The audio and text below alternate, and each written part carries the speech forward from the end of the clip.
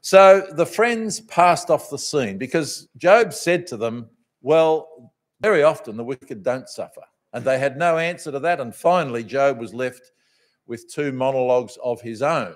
And he was forced into a position where, because they kept telling him he was so unrighteous, he had to propose that his own righteousness was intact. And he overstated that point.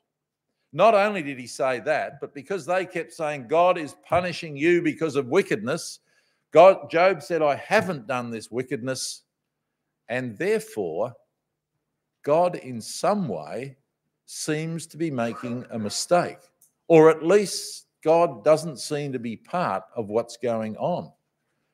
And God doesn't seem to be part of what's going on in the world, because we see the wicked prosper. And remember, one of the great themes of Job is the problem of evil in relation to the righteousness of God. And Job saw that as a problem. Why do good things happen to bad people and bad things happen to good people? It's a very difficult thing for all of us to think about sometimes, particularly if we're suffering for no apparent reason. So in the end, the friends had nothing more to say, and Job had nothing more to say. He presented his case and waited for an answer.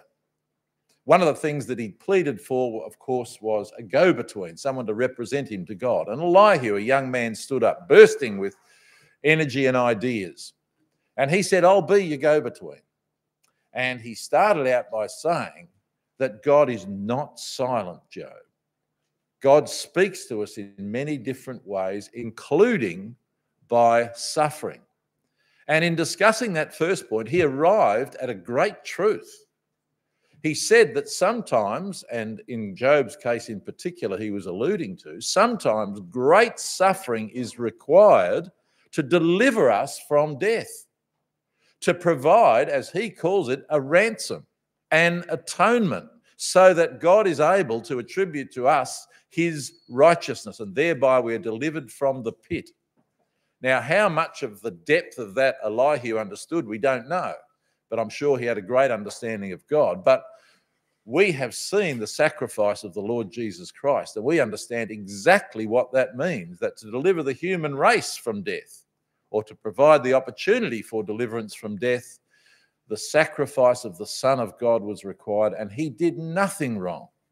So there was a great truth starting to bubble to the surface in this story of Job. And of course, the other thing that Elihu did was to set before Job the righteousness of God, and to say, Job, there is no point in trying to deal with this problem. And it's a lesson for us too, as we've talked about. There's no point saying, well, God must have made a mistake.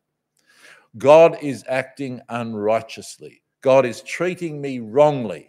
He doesn't really understand the situation. And Elihu says that is just impossible. God is righteous in everything that he does. And he presents the righteousness of God to Job. And he says to Job, God cares for everyone's life. God is deeply involved in the lives of all of us. His purpose is to deliver us from death, if that is possible. And he warns Job gently because he loves Job. But he said, Job, don't go down this path of questioning God and his righteousness, because that may ultimately lead you away from God. God is righteous. We can trust in that fact. And Job did trust in that fact, because as we saw, he knew that God was righteous, but he couldn't understand this other God that seemed to be treating him unrighteously. So at one point he even said, I wish the God that I know is righteous could speak to the other God that seems to be treating me harshly and sort it out. And at the end of that discussion, he said, one thing's for sure, I know that my Redeemer liveth, and this will turn out all right. Well, Elihu ended up by looking around, and there was a great storm approaching. And he said, you know, the way that God treats the earth, Job, is the way that he treats us. He shapes the earth by storms and violence sometimes, and then sends gentle rain so that we can eat and live and crops are produced. Stand still, Job, and consider the things that are going on around us. And at that point, in the midst of this great growing storm with lightning flashing amongst the clouds, the voice of God enters into the equation.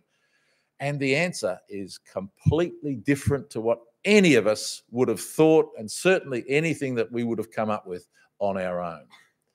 The answer wasn't words of soft consolation, not that they are not valuable and necessary at times, of course they are.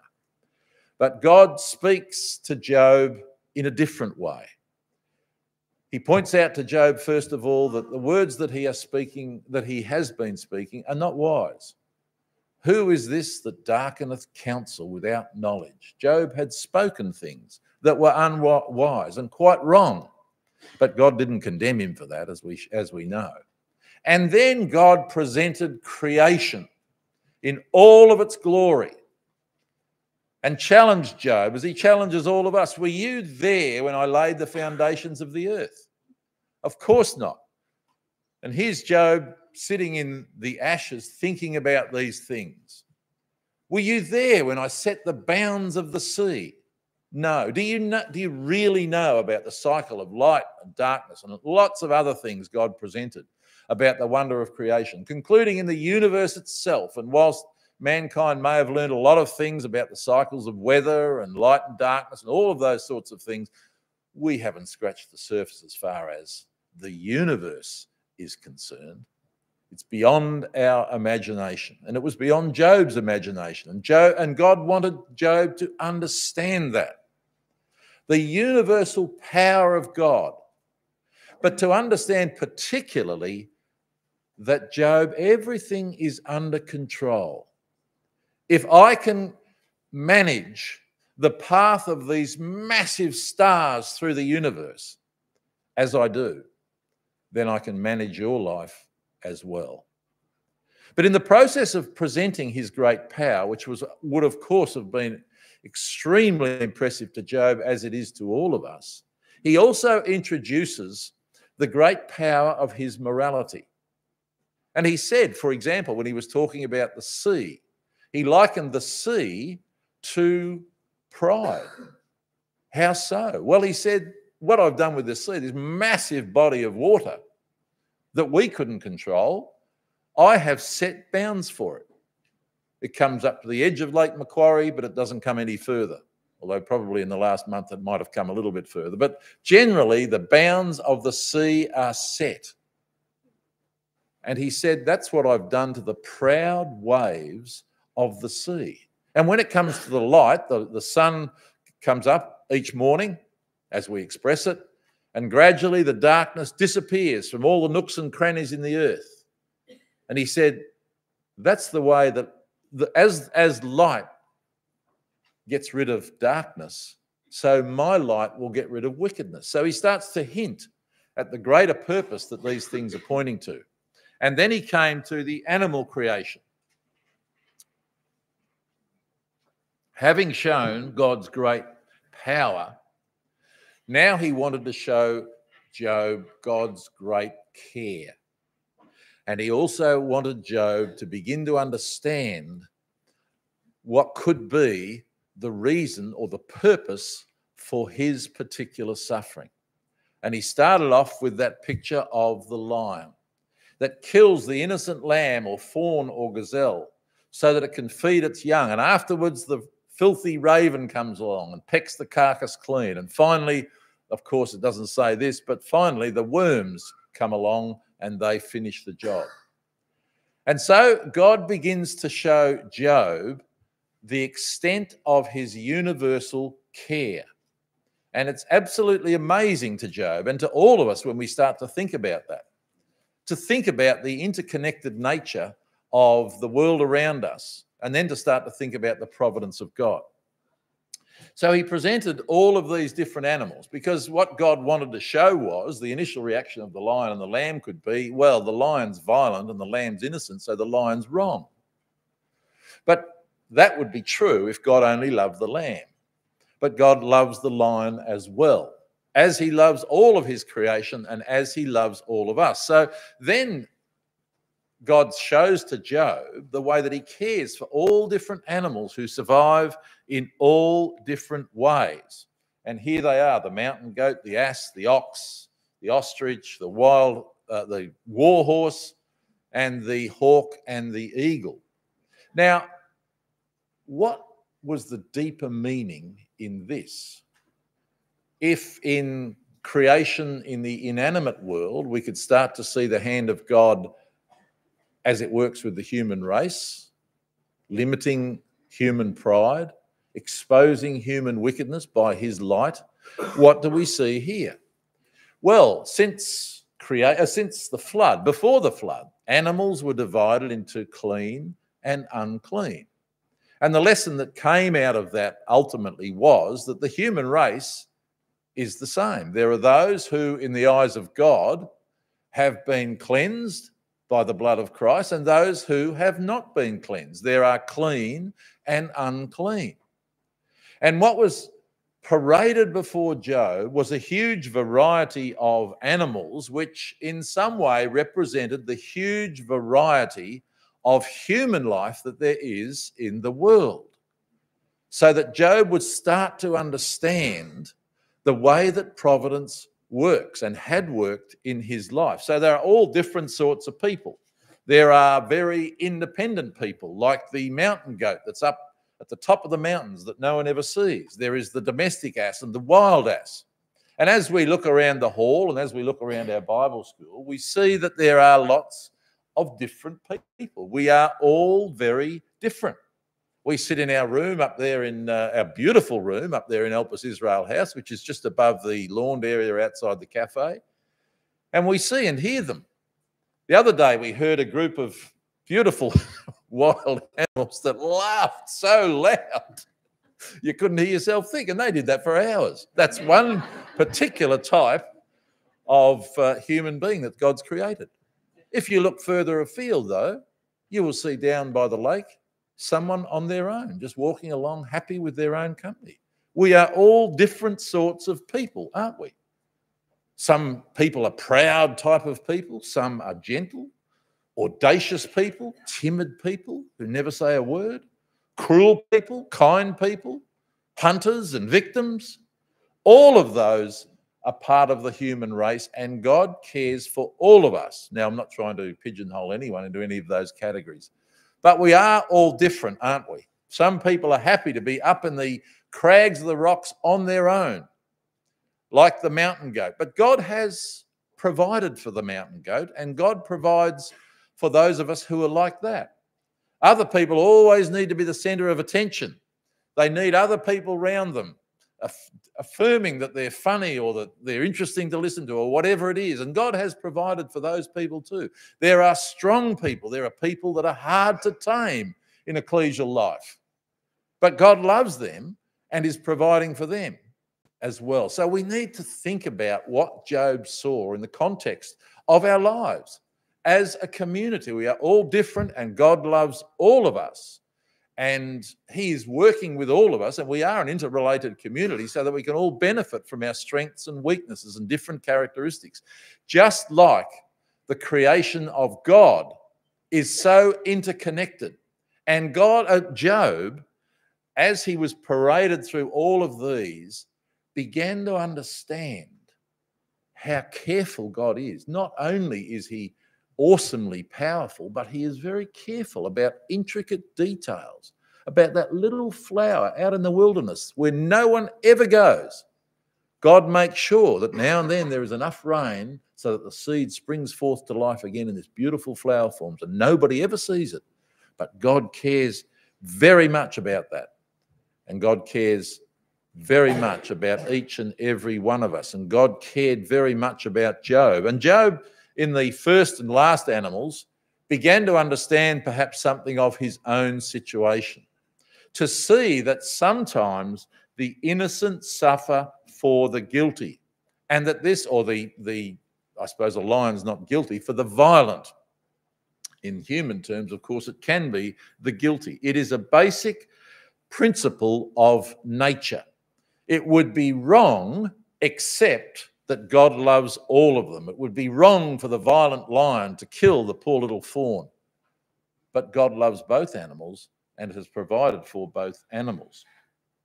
God's love is over all of his creation. And Job now can start to see that his suffering may be for the benefit of somebody else. Now, of course, None of them know the backstory at this stage. We don't know whether they ever found out or not, but we do, and we have since the start. And we know that's exactly a picture of what had happened. This violent enemy, violent because the things that he requested for Job were of a violent nature. He benefited from the suffering of Job. The suffering of Job was to teach another lesson. But of course, it's much more intricate than that, because not only the lion gets to feed his young, but the raven also comes along later and feeds from the carcass. And then, of course, right down to the worm. All survive from that carcass. We come round here this week in 2024 and we benefit from the suffering of Job 4,000 years later. Isn't that amazing? Won't he be amazed when he finds that out? And that's just one example. And of course, we need to think about that in our own lives as all of us suffer, to see what the greater purpose of God is in that suffering, whatever the reason it occurred. It may be for us, it may have been something that God has brought into our lives, or it may not have been something that God brought into our lives that has just happened. But it will all have a purpose, and that purpose can be positive if we allow God to work in our lives. We can trust in God because that massive star out in the universe that's flying through space, God's got that in the palm of his hands. He controls all of that, and he can control our lives very well if we allow him to. So at the end of all of that, Job had nothing to say at the start of chapter 40. He had requested this face-to-face meeting with God, but all he could say in verse 4 of chapter 40 was, I am vile, or I am of small account. What shall I answer thee? I will lay my hand over my mouth. He had nothing to say. But Yahweh wasn't finished. He wanted to demonstrate an even more important truth to Job. So in verse 8, he said, wilt thou disannul my judgment? Wilt thou condemn me that thou mayest be righteous? So we've got to finally settle this matter of the righteousness of God versus the righteousness of Job, or the righteousness of man.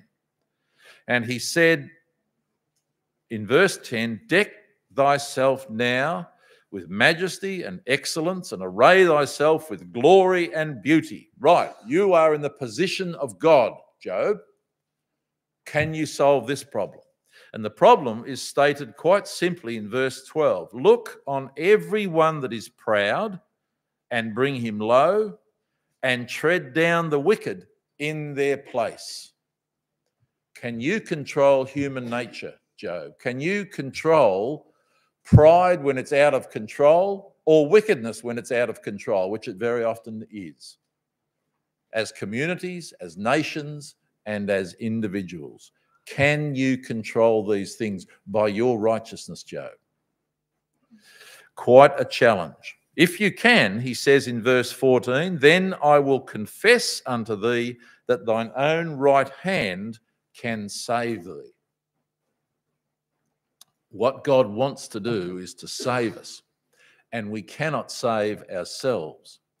And Job is now going to have the final lesson in the importance of the righteousness of God and the righteousness of the rest of us, which is as nothing. And he's going to do it by using two great untamable animals. Now, we could probably have spent the whole week talking about who Behemoth was and who Leviathan was, and I know that there are different views, but I think the hippopotamus and the crocodile will serve to demonstrate something of what they were like. And I tend to think that they probably were that animal. Both are untamable, both are very violent and terrifying animals. Now, the hippopotamus, the behemoth in verse 15, behold now behemoth, which I made with thee. So again, Job, trust in me. I made all of these things, as we must learn to trust in God. Now consider this great beast, behemoth. Verse 16, His strength is in his loins, and his force is in the navel of his belly. The hippo is extremely strong.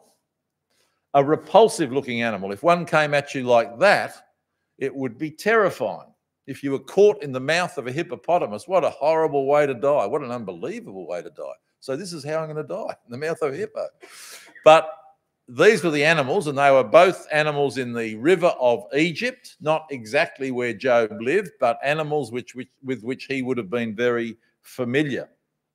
He waves his tail round like a cedar in verse 17. Now, some people say, oh, well, it can't have been the hippo because hippos only have a small tail, whereas the tail of this animal is a cedar. Well, he says he waves it round like a cedar. He doesn't actually say that the tail itself is big like a cedar tree.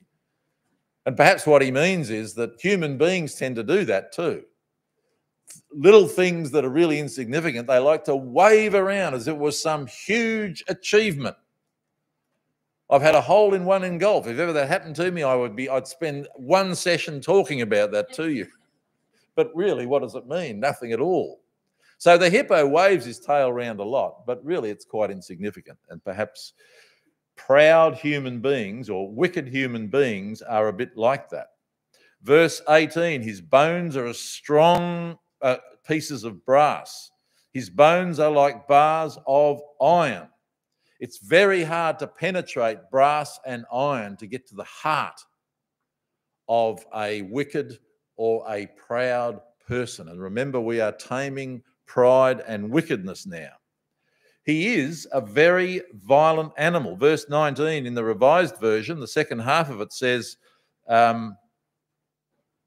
he that made him hath furnished him with his sword. I think in reference to the teeth of the hippo. And this is what makes the hippopotamus such a dangerous animal. Its teeth apparently are razor sharp, and they keep sharpening themselves every time it closes its mouth, so that the hippopotamus kills more people per year than any other of the large African animals. It is a very dangerous animal. It's an untamable, extremely territorial animal, and if you venture into its world, it'll kill you very quickly. It moves fast.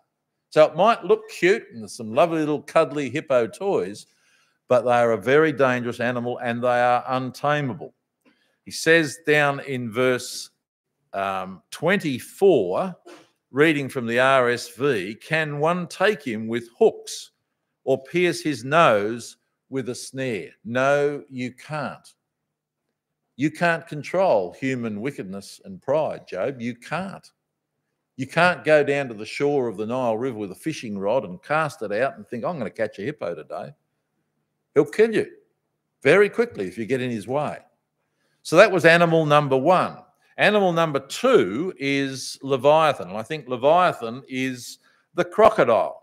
Verse 1 of chapter 41, canst thou draw out Leviathan with a hook? Can you go fishing for a crocodile down by the edge of the river? Of course you can't. Of course you can't. It's a terrible looking animal. It's part of the group of animals that have represented wickedness and pride ever since the Garden of Eden, the seed of the serpent, which goes right through the scripture. It stops off here in Job chapter 41 and it continues through the prophets, through Daniel chapter 7, right into Revelation, when the fight is a beast versus a lamb. Well, here it is for Job. Can you tame a crocodile? Would you ever dare try to tame a crocodile? Of course we wouldn't. Verse 4, what can we do with a crocodile? Would you try and make an agreement with it? If you were swimming in the water and it came up to you with its mouth open, you say, hey, hang on a second. Let's talk this through. By the time you've done that, of course, I forget how much the downward pressure of a crocodile is, but it's enormous. If he does that and misses you, it's only about 7 pound opening. So just calmly grab him round the mouth and hold it shut. You'll be able to do that. So I believe. But you can't make an agreement with a crocodile. In verse 4, he can't be your servant.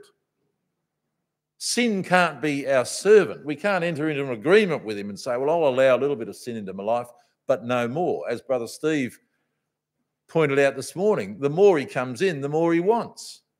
So you don't enter in agreement with a crocodile. You don't play with him like a pet in verse 5. Come on, crocodile, sit on my finger like a little bird. You don't bind him so that your little girls in your family, I've got something for your kids, I've got this crocodile for you to play with. Have fun. You can't do that.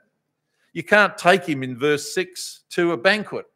I've been invited out to dinner and I'll be bringing my crocodile along if that's all right.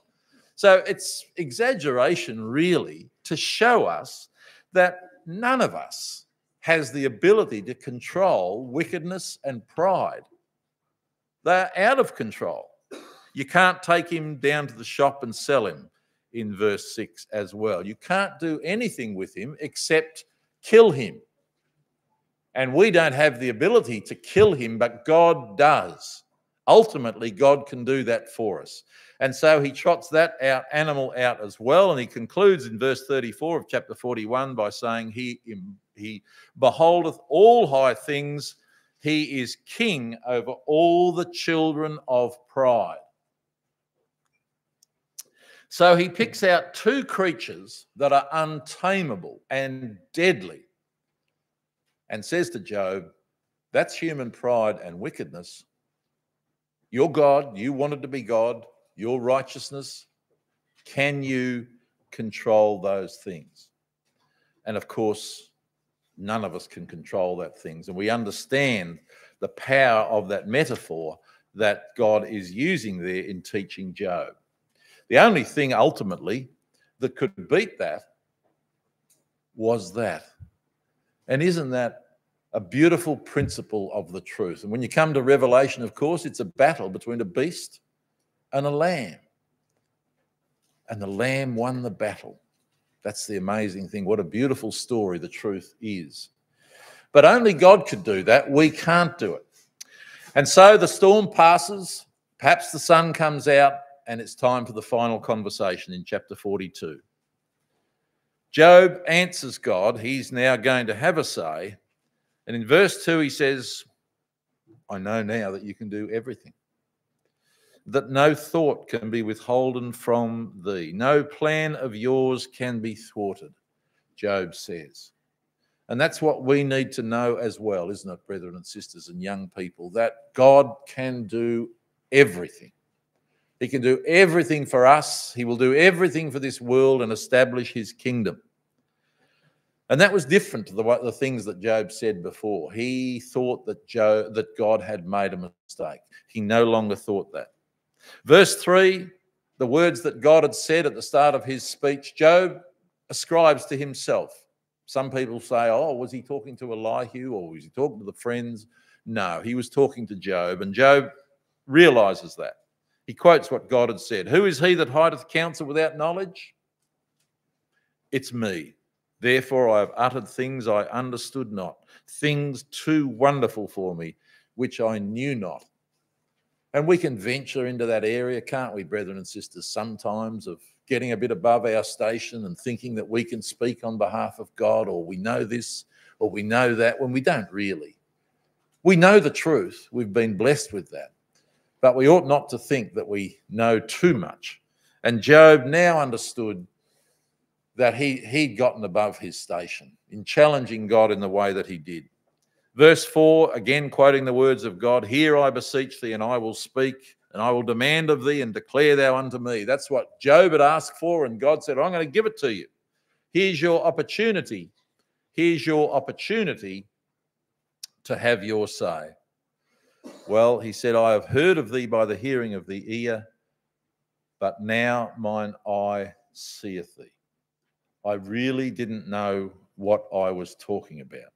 And he says in verse 6, wherefore I abhor myself, and I repent in dust and ashes. He used this word abhor a few times. He abhorred his life. There were children that abhorred him because of the terrible circumstances that he was in. There were other people that he had abhorred, people that dwelled out in the wilderness, he said, whose children I wouldn't have deigned to put to look after my flocks. Wasn't that interesting that God said to him, there are plants right out in the wilderness that I care about? Perhaps Job thought, yeah, I should care about those people because God loves them as well. But Job abhorred himself. It doesn't mean that we have to walk around being depressed and hating ourselves. But what it means is we need to understand what our righteousness is. The NEB translates that to melt away.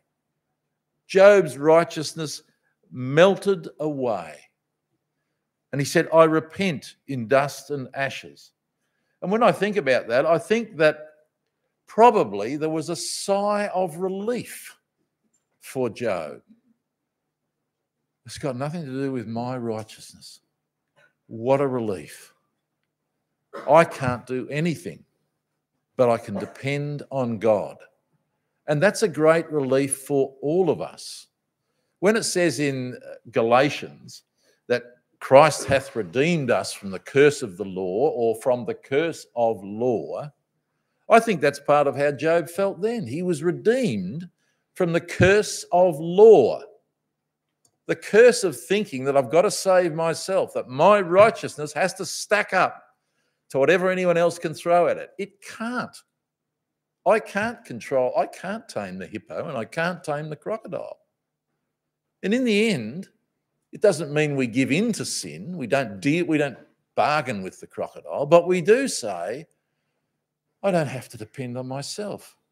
My righteousness is nothing. I can depend on God. And I think that in that repentance of Job in dust and ashes was probably a great release for him from the pressure that he'd been feeling. He had finally learned that he could trust in God, and not only that, that suffering, even his suffering, had a much higher purpose than what he realised, and that perhaps there were wider ramifications of his suffering. And he's about to find out that that's exactly true, because God's attention now is turned on the friends. Now, the poem finishes at the end of verse 6, and now we return to the narrative. As I said before, you can really read Job 1 and 2 and Job 42, verse 7 onwards, as a self-contained story of salvation. So now God turns to the friends. And I imagine as the voice of God is going through all these things, perhaps they're starting to feel a little bit nervous about how they're going to come out in all of this. Well, so they should have been. As we said, they were good friends, but they behaved very badly, and they should have done better.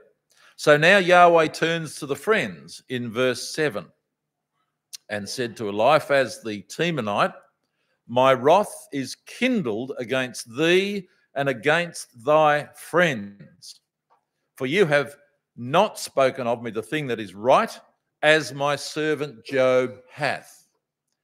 Now, Job hadn't always spoken what was right, but finally he had spoken what was right. And much of what he said during his discussions was right also. And much of what the friends said was wrong. And being right and wrong, truth and error is important. And they had been in error, and God wanted them to know that he was very angry because of their error. His wrath was kindled at the way they had treated Job and at the wrong things that they had said. And Job now was saying what was right. And he was going to become, in type, their saviour. What a turnaround. Verse 8, therefore take unto you now 7 bullocks and 7 rams, and go to my servant Job, and offer up for yourselves a burnt offering. And my servant Job shall pray for you, for him will I accept, lest I deal with you after your folly. In other words, if you want me to deal with you according to your false belief in exact retribution, then it won't turn out well. So you go and make an offering, I'll accept it through Job, and then I won't deal with you in the way that you felt that I was dealing with him. Boy, what words to hear for those 3. But there's no hint that Job sat there saying, I told you so, I told you so. He was a different man now. Once he probably would have said that. He would have loved these words from God, but not now, because he's been educated as to what he is and to what the problem of human nature is. To their credit, there's not a hint of objection from them. Straight away in verse 9, Eliphaz the Temanite, Bildad the Shuhite, Zophar the Naamathite went and did according as Yahweh commanded them. Yahweh also accepted Job. There's an example in there, isn't there, too? If we have made a mistake, if we have treated people badly, and it becomes obvious that we have, don't try and water it down. Don't try and argue a position or debate the whole thing. Just accept it, take your lumps, and do what God says. And I believe that they did that, because I believe at heart they were faithful men also. So they went to Job, according as Yahweh had said, and in verse 10, now Job is still sitting down, covered in boils, stinking, foul, steps away from death. Nothing's changed there, but they've been told, I want you to go to that man and there will be salvation. Now that's amazing, isn't it? Because we think of our Lord on the cross, the terrible condition that he would have been in, and that was the means of salvation, amazingly. And Job here is a type of our Lord. And his actions, of course, are wonderful as well, because it says in verse 10 that Yahweh turned the captivity of Job when he prayed for his friends, and not until he had prayed for his friends. So Job prayed to God on behalf of his friends when he was still sitting there in repenting in dust and ashes and in terrible physical condition. He prayed on behalf of his friends. There was no vindictiveness in Job now. He truly was a type of our Lord. And when that happened, then God showed all of us a little glimpse into the future, because Job then was healed and God gave to him twice as much as what he'd had before. So in Job chapter 1, he'd had 7 sons and 3 daughters, 7,000 sheep, 3,000 camels, 500 oxen, 500 she-asses. And it says in chapter 42, down in verse 12, that he got twice as much as that in sheep, camels, oxen, and she-asses. And I think there we have a real indication that Job's children were faithful in chapter 1. They weren't partying drunkards. They were faithful young people who were trying to grow up and follow the example of their faithful father. And they were involved in the sacrifices that he was making. And they understood that cursing God secretly in their hearts was no good, that God requires our hearts and minds, not just our externals. They knew what true religion was, because he only got 7 sons and 3 daughters back. He didn't get twice as many sons and daughters. Why? Well, clearly he's getting the blessing of the firstborn here, a double portion in the kingdom. I believe he will have 14 sons and 6 daughters, and he will realize the blessing of the firstborn that God begins to show to him here. So I think that's a lovely little point that comes out in this last chapter. And I suspect that Job would have understood that. He was a very faithful and discerning man.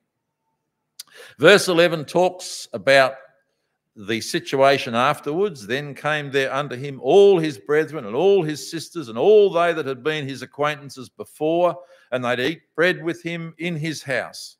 These were all of the people that had mocked him and laughed at him and walked past him and derided him because of what had happened to him. He talked about them earlier on in the book of Job. But there was no vindictiveness in Job, and he rejoiced at the way that God had healed him, at the things that God had showed him, and they each brought to him a piece of money, every one an earring of gold. So the price of redemption is contained in this beautiful picture of really the kingdom of God, of salvation through the sacrifice of our Lord Jesus Christ. Now, where was the adversary in all of this? I don't know. I wish I could give you a definitive answer. I think there's 2 answers.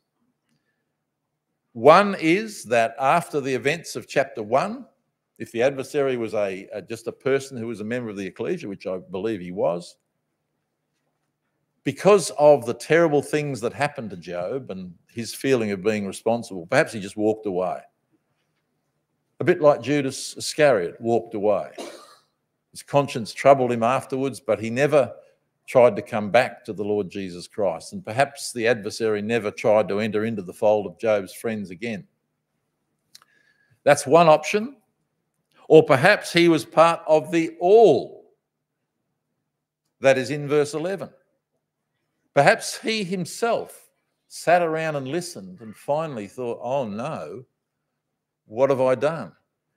And it would be lovely to think that the terrible things that Job went through actually resulted in the salvation of the person who put him through them or caused him to be put through them. And that may explain why at no point during the discussion did God intervene and say, look, this is actually why this is happening. Because if he'd done that, then the adversary would have been put in a terrible situation. I don't know. There's two alternatives.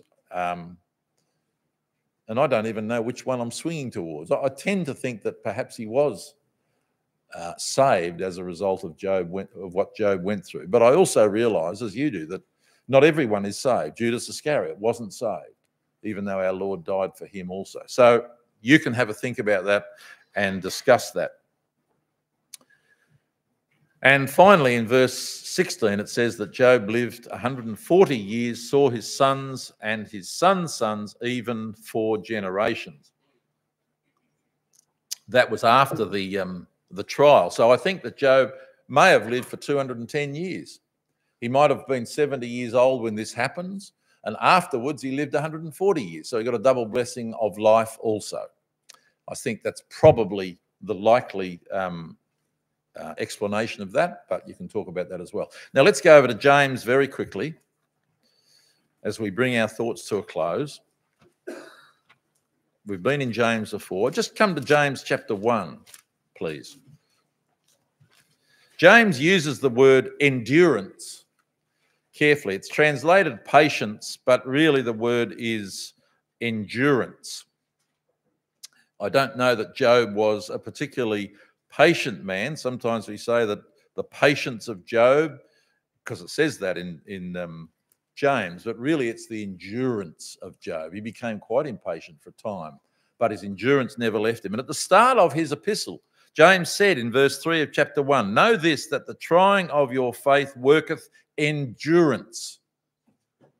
But let endurance have her perfect work, that ye may be perfect and entire, wanting nothing. That was Job, wasn't it? Verse 12 of chapter 1, blessed is the man that endureth temptation. Same word, for when he is tried, he shall receive the crown of life, which the Lord hath promised to them that love him. And in the midst of his endurance, Job said, I can't find God at the moment, but I know he's there, and I believe that ultimately I will come forth as gold once the trials are finished. So Job's endurance produced a crown of gold. And over in chapter 5, the word endurance returns. It's not the word patient that's used in verse 7 to 10. That's a different word. It returns in verse 11. We count them happy which endure. You have heard of the endurance of Job and have seen the end. We've all seen that together this week. And I believe that he goes on to allude to some of the events of what happened in Job's life. Look at verse 12. Is any among you afflicted? Let him pray. Is any merry? Let him sing psalms. That was what Elihu had talked about when he talked about prayer. Is any sick among you? Let him call for the elders of the ecclesia and let them pray over him, anointing him with oil in the name of the Lord. The friends didn't do that. They didn't pray for him, and they didn't use the word of God to calm, to soothe his sore body. Rather, they kept adding to his affliction. Because the prayer of faith shall save the sick, and the Lord shall raise him up. Verse 16, confess your faults one to another. Let's understand that all have sinned and come short of the glory of God. That's the position we start from when dealing with a problem in the ecclesia related to sin and human nature. We are all in the same boat, and that certainly wasn't the thing that was done for Job. But finally, and I believe at the second half of verse 16, tells us the sort of prayer that Job offered on behalf of his friends. The effectual, fervent prayer of a righteous man availeth much. What better summary could there be of that prayer that I'm sure that Job offered? One final thing back in Job, and I know we've only got a few minutes to go, but we did start 3 minutes late, or was it 4 minutes late? I can't quite remember. Anyway, back in the final chapter of Job, just a lovely little footnote here that we can't miss. In verse 14 of the last chapter, he had 7 sons and 3 daughters. We didn't know the name of any of them at the start, but now we're given the names of the daughters. And we're specifically told that Job called the name of the first Jemimah.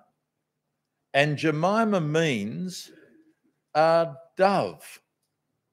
A dove. The bird of innocence. And if in the days of Job, I was to say, imagine if, good name for a game actually, imagine if the ecclesia was a bird, you would say the dove, because that was the bird that returned to Noah. So he called the first of his daughters a dove, unlike the raven that pecked away at the carcass. Just an interesting point on that. I must make this point. The lion was a symbol of Israel right from the beginning, even though it wasn't a clean beast. And the Jews put the Lord Jesus Christ to death, and that will ultimately lead to their salvation. The raven was a symbol of the unclean Gentiles like us. And the unclean Gentiles, ever since the Jews put Jesus to death, the unclean Gentiles have been feeding on that carcass, not to be too graphic. We do that every Sunday morning so that we can be saved. Be that as it may, Job called his daughter a dove, representing innocence. He called his second daughter Kezia, which is a fragrance. It was one of the fragrances contained in the Mosaic law, a sweet-smelling savour unto God. And the third one he called Keren Hapuk, which means beautiful eyes. Beautiful eyes. And of course, now he saw. And I think in some ways those 3 daughters are typical of the 3 phases of the ecclesia. Before the flood, it was a time of innocence, represented beautifully by the dove that came back to Noah. After the flood, in the days of the law of Moses, well, it was the fragrance of the offerings ascending as a sweet-smelling savour, and part of that was the cassia in the incense that smelt so beautiful. And finally, in the Christian era, well, we have eyes now, beautiful eyes that can see the things that in the Old Testament they could only look forward to in prospect. We know that the Lord Jesus came and lived and died and rose from the dead. So in the names, I think there is a beautiful little message, and that the ecclesia itself will receive an inheritance. And it's quite specific in verse 15 that the daughters received an inheritance as well. I see our brother reaching for the bell, but we've got a couple of minutes left. Okay, let's finish then. Sorry, we haven't got a couple of minutes left. We'll leave that. I was going to go through the things that we could do for each other, but what we can all do for ourselves is to trust in God. That's one of the key takeouts from this book. So at the start of the book, Job was a perfect and an upright man who feared God and shunned evil. By the end of the book, he was still the same. The adversary had been wrong, and God had shown that there are those who will dedicate themselves to God's righteousness for the sake of that righteousness alone. And that's why we are Christadelphians. Where once Job had heard, finally he saw. What did he see? He saw a God who is just and righteous, and a God of love, a God who will care for all of our needs, just as surely as he cares for the awesome universe that he has created. From the hugest star in the heavens to the smallest worm, God cares for everything. He saw a God who speaks in many ways, including through suffering. We can trust that God, who controls the paths of the stars in heaven, can and does control the path of our life if we let him. Life teaches us that we have no righteousness of our own, but we have learnt to love God's righteousness. We love the truth, and so we should. The problem of evil in relation to God's righteousness has been solved. We understand why good things happen to bad people, or why bad things happen to good people sometimes. We can see it in the story of Job. Whilst all suffering may not have a reason, it does have a purpose. And though we can't always find that purpose, we can always trust in Yahweh, our loving God. And I know that there are people here who suffer enormously. And we hope that that gives all of us an opportunity as a community to show the love of God to those people and to bear them up as best we can in their time of difficulty. And the greatest example we have, it all points, of course, to our Lord Jesus Christ on the cross and what he did to us. So there was a man in the land of Uz whose name was Job, and then the experience of that man who lost everything and became a pathetic, disgusting figure of suffering and humiliation, because that's what he was. We have seen something totally surprising, totally divine. We have seen that the Lord that we serve is very pitiful and of tender mercy.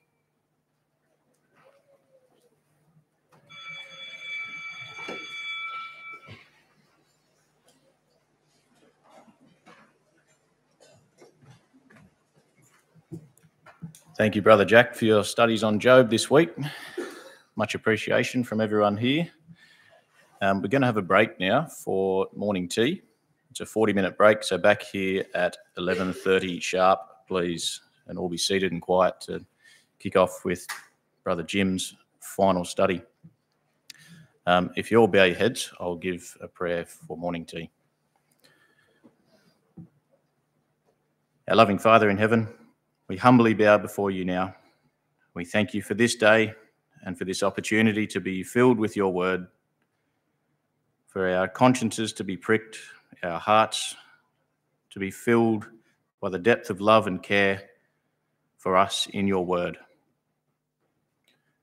What a blessing this place is, where we can gather together in safety, and we can learn so much from the studies that have been prepared for us.